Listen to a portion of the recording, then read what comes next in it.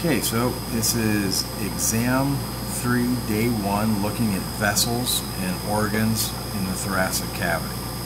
So first thing you want to do is kind of start at the neck, and I have two mink here that kind of show, well, two different examples of what you might be encountering here. On this mink, you can quickly see there's a blue vein that runs up. That's the internal jugular, and it runs kind of parallel with this little pink vessel. That's the common carotid. The little white structure you see running right with that common carotid, right here, that's the vagus nerve. So we've got the vagus nerve, the internal jugular, and the common carotid. As you work your way on down, you can see right here, and you'll want to cut through the thoracic cavity, kind of pull the rib cage back, remove some of that thoracic wall. You can see the superior vena cava coming up, and superior vena cava branches off like this into two brachiocephalic veins. From the brachiocephalic veins, we have this big pipe that branches up. That's the external jugular, runs up. You can kind of see where it didn't perfuse well, but that would have been its path. And then you have over here external jugular, kind of the same thing. Internal jugular once again. And then coming right off, you can see it best over here, you have the subclavian vein. Now, as far as the arteries go, they're underneath that superior vena cava and the brachiocephalics. So you want to come down, you're going to have this pericardial sac over the heart. You want to kind of take that, kind of pull it back. You have your lungs here. And you can see the right atrium. You can see the right ventricle. These are coronary vessels, which makes this the left ventricle, and right here's the left atrium.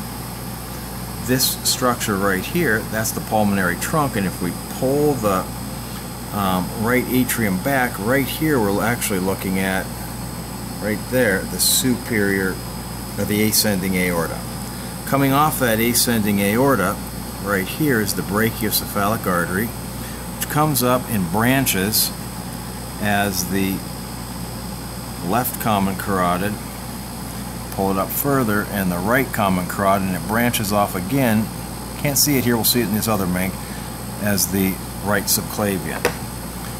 Working our way down, here's our left subclavian, which comes up, wraps around the thoracic cavity, perforates the thoracic wall, and becomes the axillary, then the brachial, and then deeper in the forearm, the radial arteries. The vein follows the same path. So there's the subclavian vein, axillary vein, and it'll be brachial and radial. Now these little white fibers mixed in with some of these arteries like this, that's part of the brachial plexus. So you'll need to be able to identify that. Alright, so we got the pericardial sac, we looked at the structures of the heart, you have your diaphragm right there that you want to use as a border for your dissection, got your lungs. Now, come over here, different representation. Don't see a real well represented internal jugular. However, you can see where it would have come off.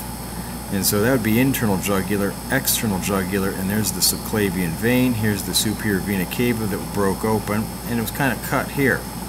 But that's good because we can see more of the subclavian artery. What we can see, there's the common carotid with the vagus nerve. And if you come clear on up here, as you kind of pull things over, you can see the external and the internal carotid. So it's common until it branches as external and internal. Over here's a salivary gland. You need to be able to identify that. Your trachea and your larynx. Now working on down, again, if we take that superior vena cava, pull it over, there's our brachiocephalic artery, left, right common carotids, and then right here coming off, that's our right subclavian artery. Coming over here, you can see really clearly, there's the ascending aorta, there's the aortic arch, brachiocephalic artery, left subclavian, it again comes out as the axillary brachial radial. And then again, right and left atria, right and left ventricle, and there is the pulmonary trunk. Last structures we want to know is if you take that heart and lungs, kind of pull it up, you can see there's the aortic arch, there's the descending thoracic aorta, and coming off of that right here and right here, those are little thoracic arteries. And that's it.